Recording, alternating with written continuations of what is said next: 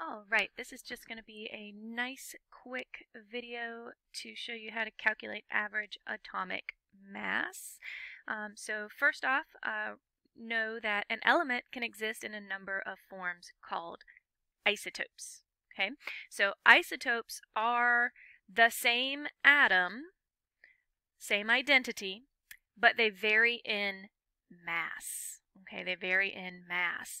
And remember that what changes is not the protons, because the protons give you your identity. Okay, so they have the same number of protons. All isotopes of an atom have the same number of protons. So carbon, for example, all the different isotopes of carbon, they all have 6 protons. That's not what changes. Okay, all isotopes of iron have the same number of protons. They have 26 protons. Okay, protons doesn't change. That's the identity. What changes is the number of neutrons. So there can be varying number of neutrons, which gives these isotopes a slightly different behavior. Okay, and so your average atomic mass, this is your AMU. This is what is recorded on your periodic table. That is why they don't have a whole number. Like you notice that oxygen atomic mass is 15.999. Why isn't it just 16? It's because it's based on the average of all of the isotopes that exist for it. Okay? So how can we calculate the average atomic mass of an element? Okay? Well, here's your equation.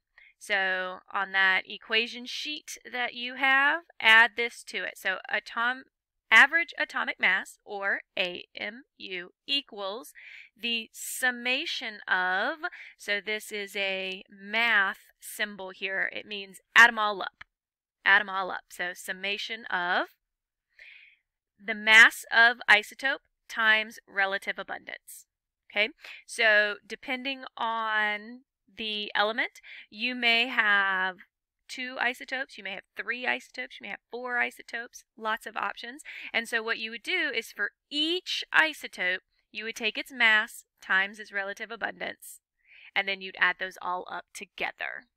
Okay, so let's take a look at an example problem. Okay, so these would be word problems.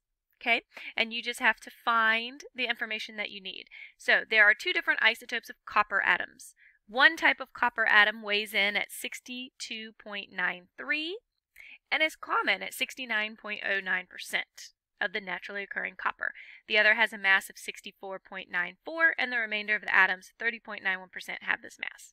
Okay, so to set up this equation, one thing to do is make sure that you keep the mass and the percent that goes with one isotope together. Make sure you're not mixing and mingling. Okay, so our first isotope, this number and this number go together, so we got to keep it together. Okay, and the first thing we need to do is we need to take this percent and turn it into a decimal. Okay, so 69.09%, turn it into a decimal.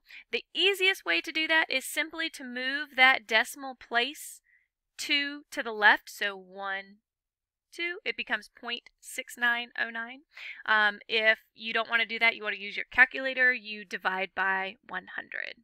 Okay, divide by 100, or simply move the decimal 2 places to the left. Then we just plug this into an equation. Okay, so 62.93, notice I didn't do anything to that number, I just brought it down, times the decimal for its relative abundance. Okay, so I move that decimal 2 places to the left, it becomes 0.6909.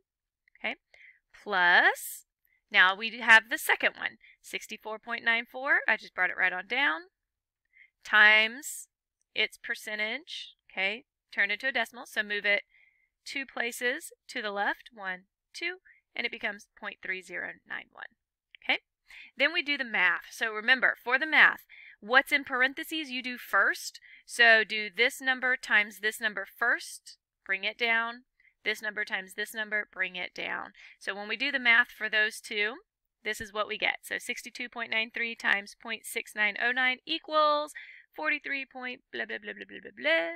Okay, all those big numbers on the calculator, plus, and then we have this number. Okay, after you have done each of the multiplication sets, no matter how many you have, whether it's 2, 3, 4, then you add all of those answers you get for your final answer.